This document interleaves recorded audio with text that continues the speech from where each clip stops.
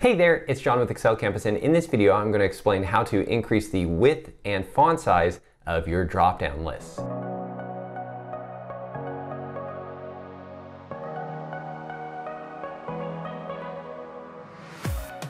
So this is a very common question in Excel, and in this example here we have a sheet with some drop-down lists.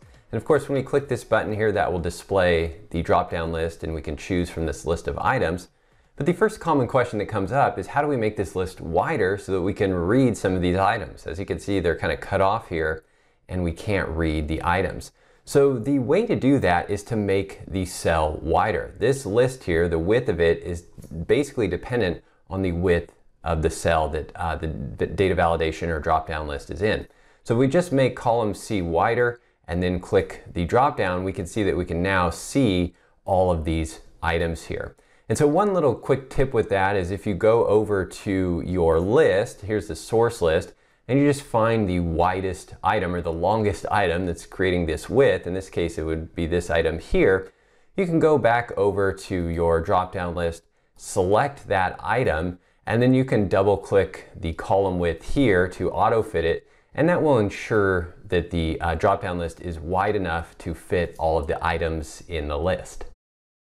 Now, one place where this can be an issue is if you have multiple columns underneath your list. So on this quotation sheet here, I have an example of that. And here we are selecting a customer from this list. And as you can see, some of the customer names are much longer. Now, if we were to make this column wider here, that would also make all of these columns below wider. And we might not want that. So there is a workaround for this. So I'm first going to just undo that. And what we can do is use the merge and center feature to merge multiple cells. So what I mean by that is I'm going to select this cell here, B7, C7, and then I'll go ahead and select all the way to D7. And then on the Home tab of the ribbon, we're going to click the Merge and Center button. And that's going to essentially really create one cell by merging all of those cells together. You'll see the drop-down list over here, but when you click off the cell and click back on it, the drop-down list or drop-down icon will appear to the right. Now we've also done a merge and center here, which puts the text in the center. You can change the alignment to the left, so the text is back to the left here. And again, now when you click the drop-down list, this list is going to be much wider here and we can easily read all of the items. So you might only need to really merge and center 2 cells here or 3 cells or however many it is, depending on the data above or below your drop-down list. And of course, you can still resize any of these columns. So if we do need to resize this column, this will still work, and the drop-down list will just be the width of those 3 columns. And I did just want to quickly mention that I know a lot of people don't like merge and center because it can cause issues when you're doing copy and paste or running VBA macros. But in this case, it does work well. But if you really dislike merge and center, let us know why in the comments below and we'll do a follow-up video on it. All right, so now let's take a look at how to increase the font size of the drop-down list.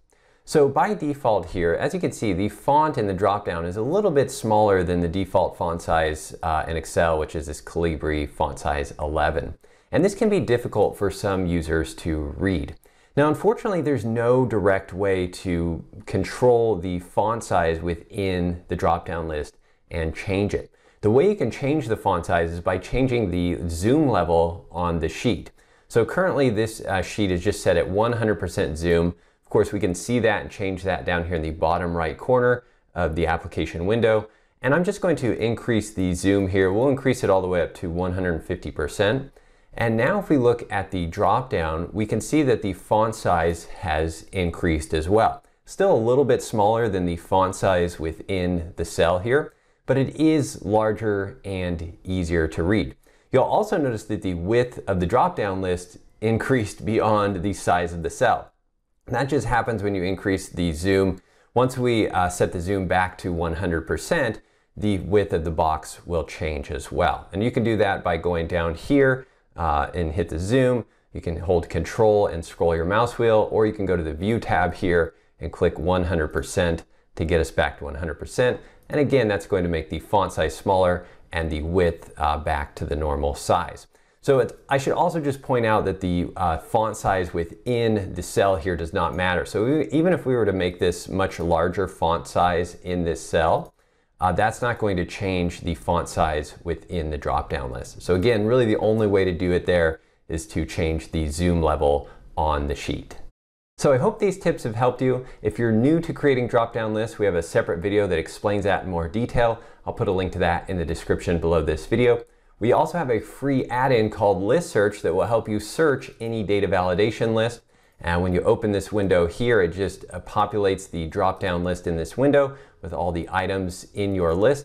And then of course you can quickly search for those items and hit enter to input that in the cell. So it makes data entry very easy, and it'll work on any drop-down list you have in any workbook. So I'll put a link to that in the description below as well. Of course, if you have any questions or suggestions about this topic, please leave a comment below. If you're new to our channel, please subscribe, and also head over to excelcampus.com/free to grab our free Excel Pro Tips ebook.